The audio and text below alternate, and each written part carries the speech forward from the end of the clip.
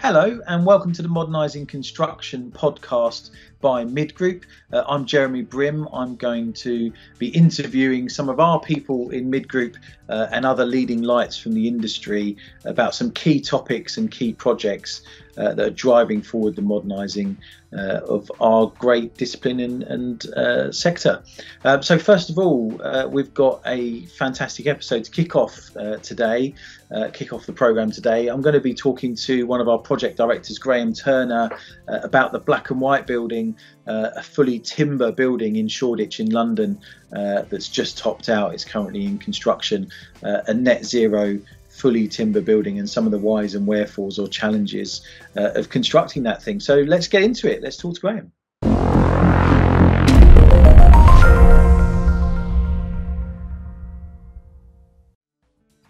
Hi Graham, how are you? Hi Jeremy, very well, thank you. Yourself? Yeah, not too bad, chap, not too bad. Good to see you. So I've been excited about this one. We've meant to have this one recording in the diary for a while, haven't we? Yeah.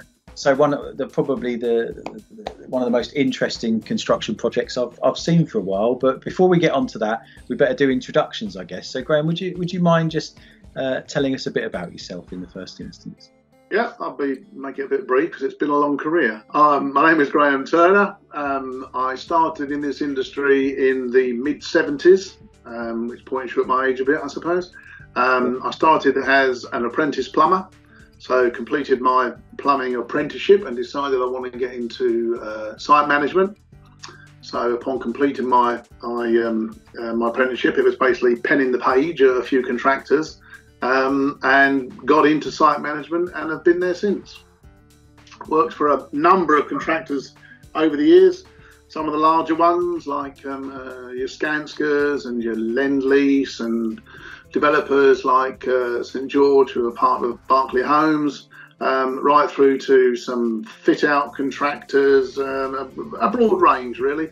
I've worked on contracts from major civil engineering contracts to housing contracts to fit-out contracts, even some district heating. So yeah, it's been a very varied career.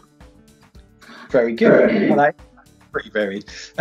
So yeah, the sort of heart of the conversations today is about our black and white building project. Yeah. Mid Group, or did we hear they're renaming the project? What was it? They're talking about as it's a building made entirely of timber. Someone's dreamt up the name Wood House. Of course, excellent. Must have been a marketeer, but yeah, I'm sure if people Google it, they'll find black and white building first at the moment. Yeah. So, give us a bit of a history background to the project first of all, if that's all right. It appeared in our office about 3 years ago, ish, I would think, and we started looking at it. And I think we were one of about 5 contractors that started looking at the project. Of course, it's a project by its very nature. It's a project that nobody would have done before, not for many years. This type of entirely timber building, and we were one of 5. And then we got down to one of 2 contractors. And when it actually got down to choosing, the client went with the other contractor and they did a PCSA period. By the end of the PCSA period, the price of the chosen contractor was greater than ours, and their program was greater than ours. So then at that point, the client had a rethink and got us back on board. We spent a little bit of time making sure the numbers in the program would still work because obviously the project had moved on a bit and we were up to stage 4 by that time. So we took it on at that stage, and here we are. Fantastic. So tell us a bit about the project itself. So we've touched on there. It's a timber building. Yeah, it's very unusual. We took down the old building that stood there, which, funny enough, was a timber frame building. Well, it was 2 buildings. There was a timber frame building which went back about 115 years, and behind that was a sort of 1970s, 80s concrete and steel building. What is quite interesting is the original timber frame building was actually a timber curing shed for an old timber company. So, and some of that timber we've actually kept, and it's going to be reused as something within the building, whether it's a sculpture or a bit of furniture or whatever, hasn't been decided yet, but some of the old timbers have been kept. So anyway, we took down the old building, and there had some archaeology done, but there was nothing under it because the building's never had a basement, so nothing had ever been explored under the building prior to us getting there. So archaeology was done, and then we basically piled the perimeter of the building and did a basement. So concrete piles, lining wall, waterproof concrete, slab over top. And that's it as far as concrete goes. Everything above the ground now is timber. So we've got timber walls, which are basically CLT. We've got timber columns and timber beams, which are from a company called the Balbuka, which are a little bit like glulam, but they're actually LVT, which is laminated veneer timber, which haven't been used that much yet in this country. Now, also, as well as timber walls, timber beams, timber columns, we've also got a timber lift shaft and a timber stairwell, which is quite unusual because normally the the cores in these buildings are generally concrete and steel mixture thereof, but we've got an entirely timber building. There's one little bit of cross bracing, but apart from that, everything's been worked out, so it works around the timber. It's very unusual in that I'm told it is the first all timber office in London since the Great Fire of London, so over 50 years ago. So we can't call on any of that old team for advice on on how they did things.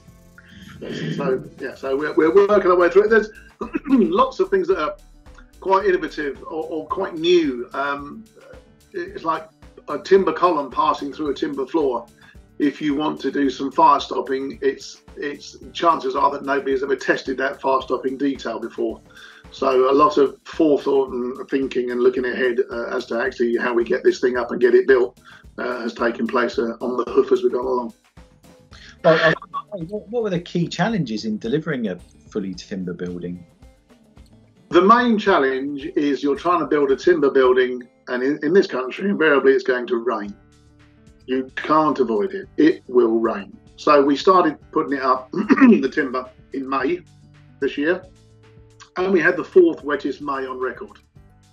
Of course you did. Yeah. So you have to accept that the buildings, that the wood will get wet. That's a fact, unless you put a roof over top of the whole structure. Which, funnily enough, originally we did look at that, but it was ineffective with the cost. It was uneconomic.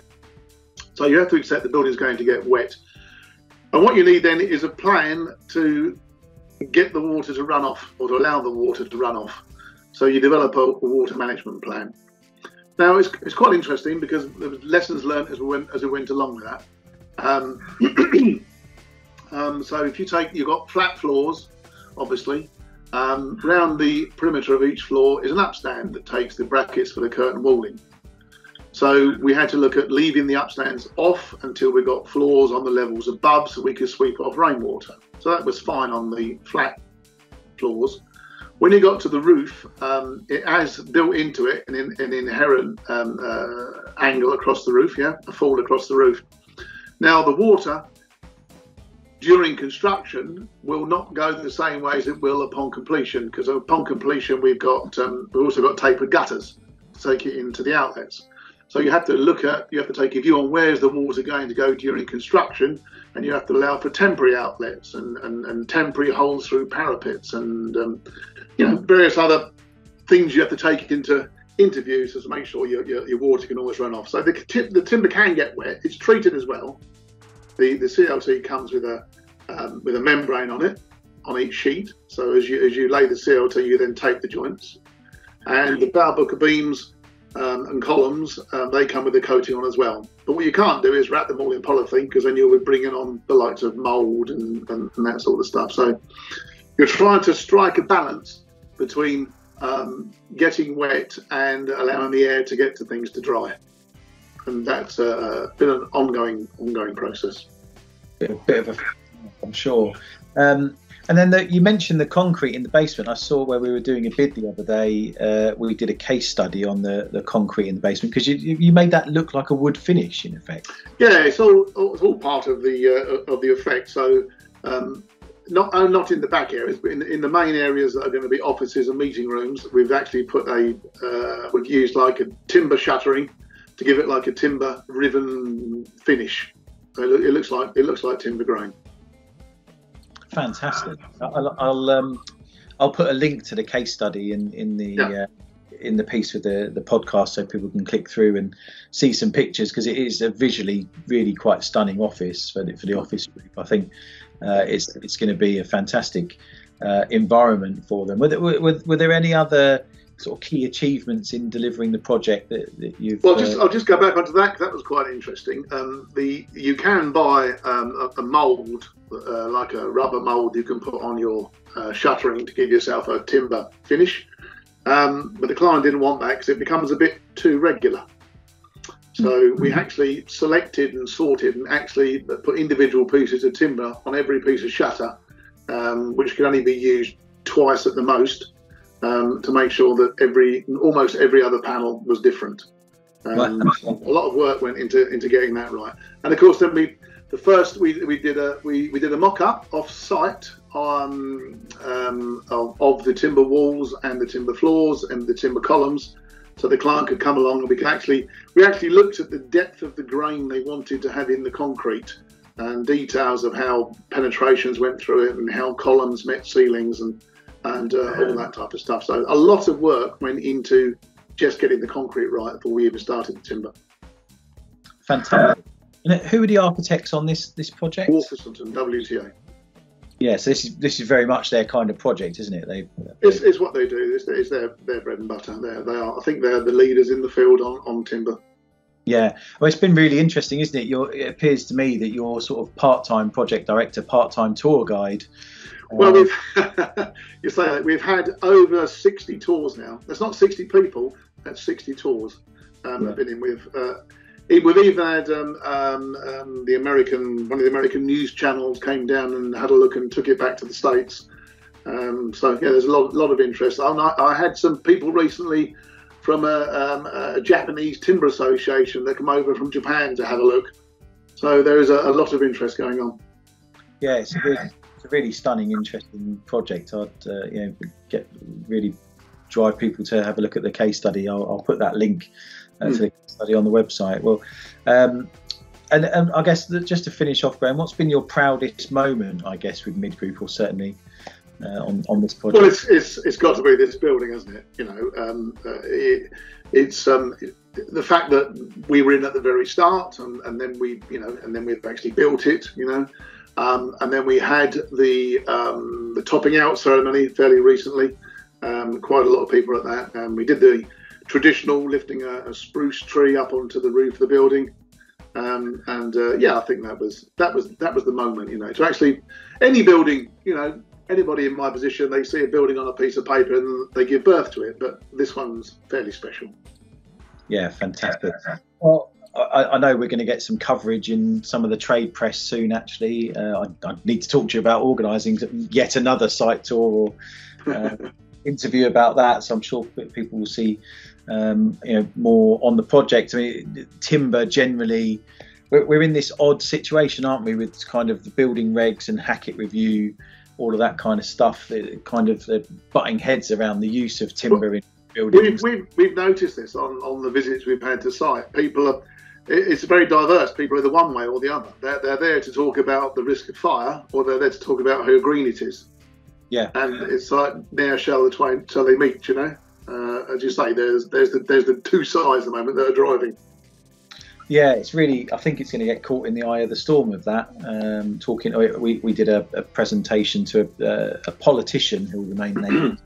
Earlier today, myself and our chief exec, Steve Hearn, and we were talking about this very subject, and black and white as an example. I mean, yeah, clearly it's kind of lower risk because it's an office building rather than residential, and I kind of get the resi piece to a point. But if we want to be net zero, as black and white's net zero, isn't it? Yep. If we want to be net zero, then it's a technology we need to explore. more and more. So, well, there you go. Well, thank you very much for your time, Graham. It's Okay.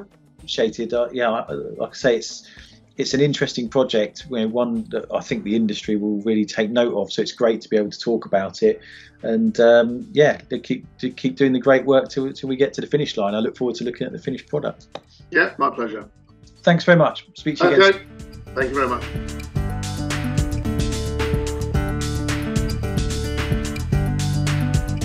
Well, what an interesting project. What a great guy. Thank you very much again, Graham, for your time. There's a lot of takeaways there, I think, for the industry and some of the whys and wherefores of constructing with timber. Please do go and click on the link that I've put into the podcast description to look at some more details of that project. It's visually stunning. It's even been in D-Zine magazine recently, and you'll see it in some trade press in the coming weeks and months too, I'm sure. So what have we got coming up in terms of other episodes? So I'm going to be talking to Stephen Chudley, our head of digital and design, about our approach to MMC, which I think certainly some of our competitors, but hopefully some clients and consultants will find interesting. And I'm going to be talking to my mate David Merrills, who's our area director for the Southwest, about a couple of things. Our project, the Bath Road project that we have currently in Bristol, which I think is the talk of the town in terms of how we're constructing that large residential project on the banks of the river in Bristol there, one that many contractors had stumbled on before we got our hands on it. But I also want to talk to Dave about the Western Gateway, the equivalent of the Cambridge to Oxford Arc there, across the southwest of England and southern Wales, and the part where some of the things we've found playing in that market, and some of the vision that we would want to see for that piece of the country. So look forward to catching you on future episodes. Hope you found it useful. See you soon.